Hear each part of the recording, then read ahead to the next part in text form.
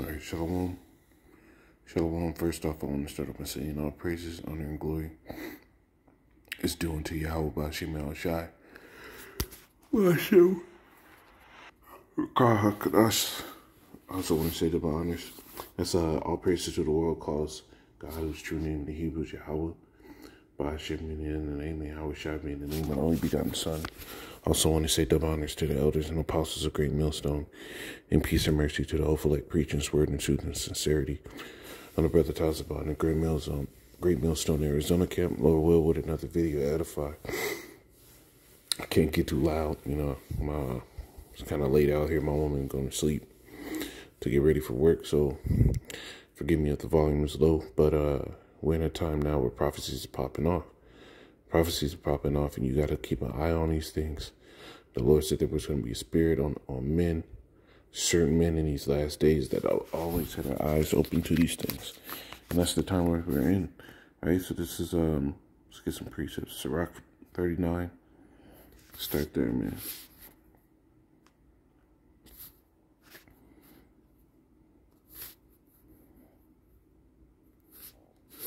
Sirach 39:1, it says, "But he that giveth his mind to the law of the Most High, and is occupied in the meditation thereof, will seek out all the wisdom of the ancient, and be occupied in prophecies." You see, that's who's going to be equitable for this work. The ones that have always occupied in the meditation of the Lord's word. Why? Because when you go all throughout the Lord's word, it's all full of prophecies. All full of prophecies. And that's the major thing. Paul said it himself. He said, he said, but rather that you prophesy, right?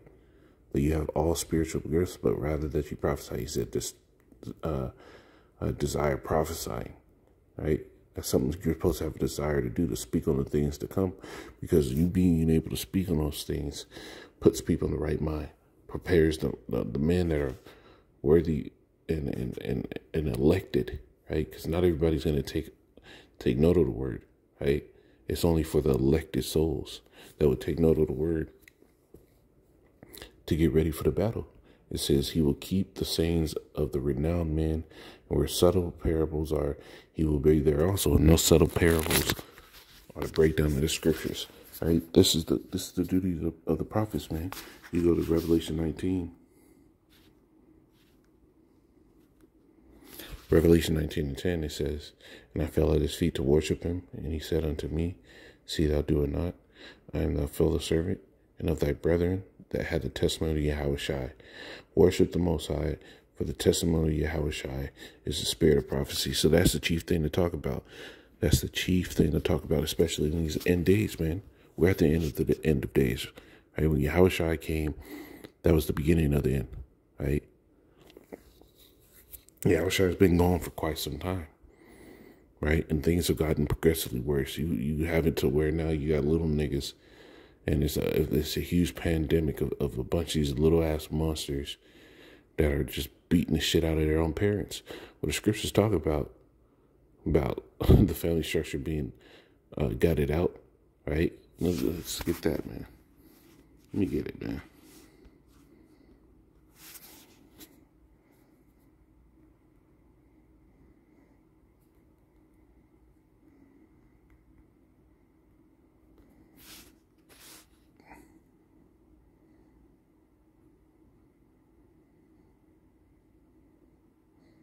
This is,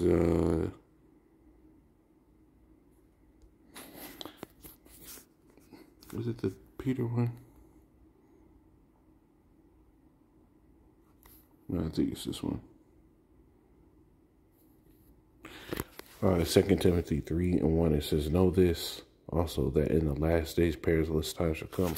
For men shall be lovers of their own selves, covetous, boasters, proud, blasphemers, disobedient to parents, unthankful, unholy."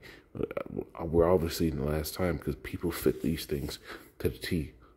Disobedient to parents, unthankful, unholy, right?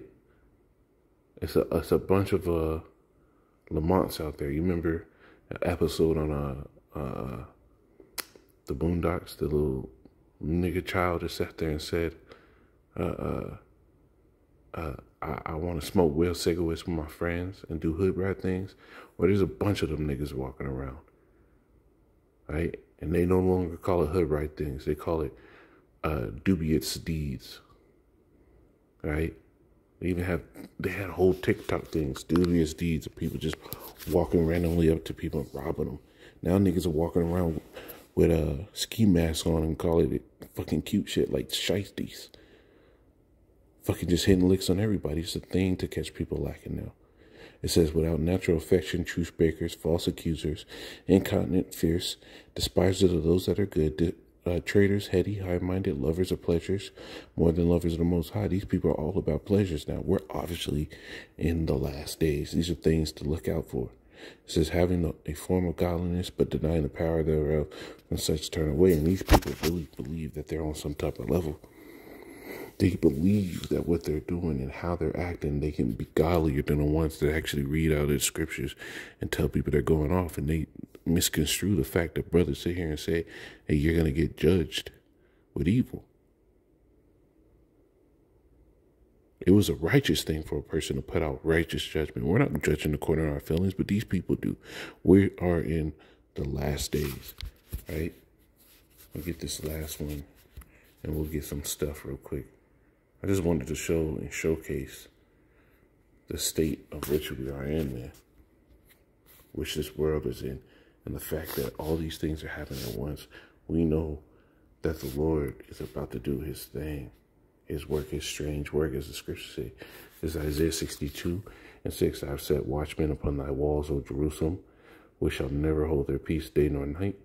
Ye that make mention of Yahweh, keep not silence, and give him no rest till he establish, until he make Jerusalem praise in the earth. So we're not in the time to keep our mouth shut, right? A time's going to come where the Lord's going to shut our mouth. And that's the time of what? The famine of the word, which that's prophecy as well. We're coming up to that. They're sitting there trying to put out mass orders on all these platforms. They recently just had the first official TikTok ban, and a lot of truth was going out on TikTok. A lot of truth. A lot of people were posting things about the Israelites, about Esau and what they're doing. A lot of alternative news was coming out on TikTok. A lot of exposure of Esau and his and the effects of his of the jumper, right?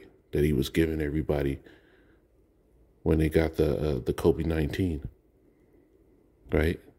You had to come out with all type of code names for this shit. Right? They were pulling out a lot of that on TikTok. Right? So now they're getting ready to shut that shit down because what? Esau is getting revealed. And that's prophecy, man. So let me go through some of this stuff. Lord wellness to be edifying. The first one I want to go into is a video I saw from the elder Amon Gabar in the New York camp. He put this up, man. I saw it. I said, man, I want that video. And the Wadi Yavashim Shah for letting me find this, man. So peep this. It says Chicago woman cries while documenting the worst looted Walmart you've ever seen. Everything is either on the floor. Look at this. Can't even get no fucking food for my kids, G. Look at this. Came in the store to try to buy something because I'm not a thief. Look at this. In my hood, can't even get no food for my kids. Babies need milk. Can't even get nothing for my kids, bro. I feel like an animal, and black people made me feel like an animal. Y'all did this to us. Look at this. Look at this. Look at the store. Look at this. But this is what we're fighting for. This is honoring George Floyd. People who already couldn't feed their kids, now they really can't feed their kids. Look at this. I am so devastated right now. I am so devastated right now, G. This is not okay. For us to have to live like this, we do stupid shit like this all the time, and we so black proud. We so black and proud that we ain't gonna never be honest and be real about what's really going on. Y'all are so wrong for this. You came in your neighborhood and fucked up your shit. I'm not a thief. I'm not coming in this store and stealing nothing. See? And you crying now, man. You walk by a bunch of fruits and vegetables, right? I saw a bunch of water on the shelf. Learn to fucking cook, right? But ultimately, this is prophecy as well, because the scripture tell you, all right? Let's get this Revelation, not Revelation, but Second Ezra.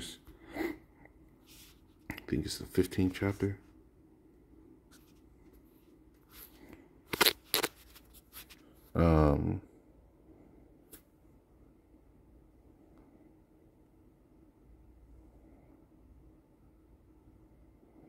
This is Second Ezra 15.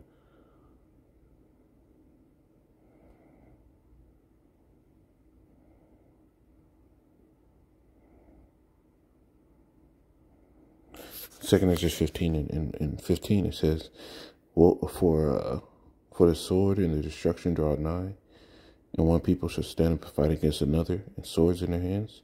For there should be sedition among men and invading one another. They shall not regard the kings nor princes, and the course of their actions shall stand in their power. And what do you think the course of this action is? The fact that these niggas really looted the store of all the damn food. All the meat. Well, that's sedition among men. That's prophecy. These are things you're supposed to look out for. This is what you're supposed to be occupied in. Constantly have your mindset in your ear. Constantly having a meditation of what's the next lesson going to be on. Like, this is what the Lord commanded us to be into. This is what the Lord commanded us to be into, right? Now, I got some articles over here. Right? I did a lesson on this. This is What the Devil, new Disney show focuses on teen girl sex with Satan. Hey, this is the coming time we're in. We're in that time. We're in that time of that wicked generation. That whole wicked generation is back. And the fact that these people sat there and saw this show and said, yeah, I want that role. You know, people would have never used to take shit like this. When I was a child, man, they would have fucking, nah, I can't do that. They would have some type of integrity. Their faith would take over, but this is that faithless generation, man. That faithless generation. This is where we're at. This is where we're at. This is where we're at in times of prophecy and the time that we're in. These are things to keep an eye on.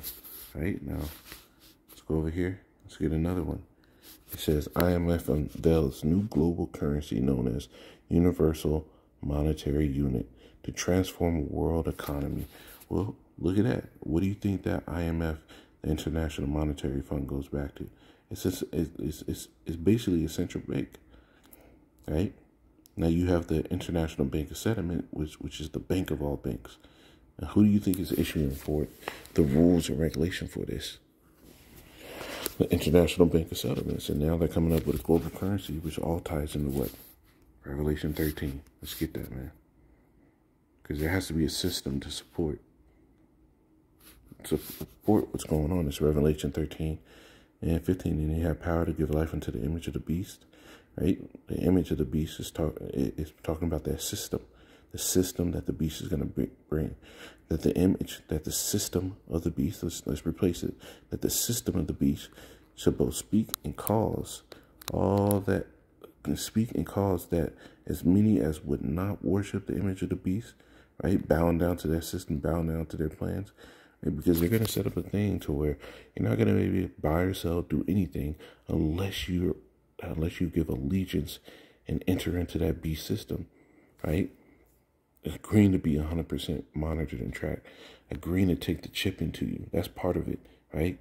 Bound down, taking a hold of all those new laws and governances, right? It says, and cause it as many as would not worship the image of the beast should be killed, right? And it's going to be under penalty of death. Well, you got to get down with us, or we got to put you out because your life is too dangerous for us. That's what they're doing with the livestock. It's going to come a time that we're going to start doing it with the people. They sat there and said, greenhouse gases, this and that, to the point where now they're sitting there saying, oh, yeah, we got to call off a bunch of cows because they're too lethal for the environment. How is something that the Lord created to move in this earth too lethal for the environment? The only thing that the Lord created that is too lethal for the environment is the fucking Edomite, the so-called white man. Right? But they've set it up to make it seem like all the animals that people normally eat are too lethal. So they want to cull off a bunch of them. Right?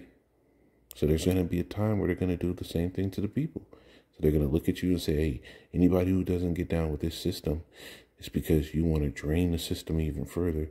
And you're making it, you're too dangerous to be around. That's what they're going to do. That's what they have been doing. Right? And he causeth all, both small and great, rich and poor, free and bond, to receive a mark in their right hands, in their right hand or in their foreheads, and that no man might buy or sell save he that had the mark on the name of the beast or the number of the name. And that whole mark is going to tie in to this digital currency, which they're going to put right onto your chip, that they're going to put in people's hands and their foreheads, whatever technology and wherever you get it. It don't matter where you get it. If you get it, you're fucked. This is prophecy. This is what you're supposed to look at, man. This is what you're supposed to have your mind on. Right? Right? Here's another one. Right? This is prophecy. This is a little old, but this is irrelevant. Because now you have more and more tensions between the U.S. allies, and that's the beast hating the whore, right? It says EU chief hits back at Trump. Appreciate your allies. You don't have many. Why do you think they say this? Because what? They were sitting there shaking everybody. They were putting everybody in scrutiny. They were proud and lifted up against their fellows, right? And to the point where now you have Macron, and I've done lessons on it. Macron sitting there saying that the French president sitting there saying they need autonomy from the U.S. Well, that's them breaking away. That's prophecy. That's in Daniel's 2nd chapter. This is all prophecy going on in the world. And this is what you have to have your mind on. The time is short. These things are almost ended. This shit is almost up. Shalom.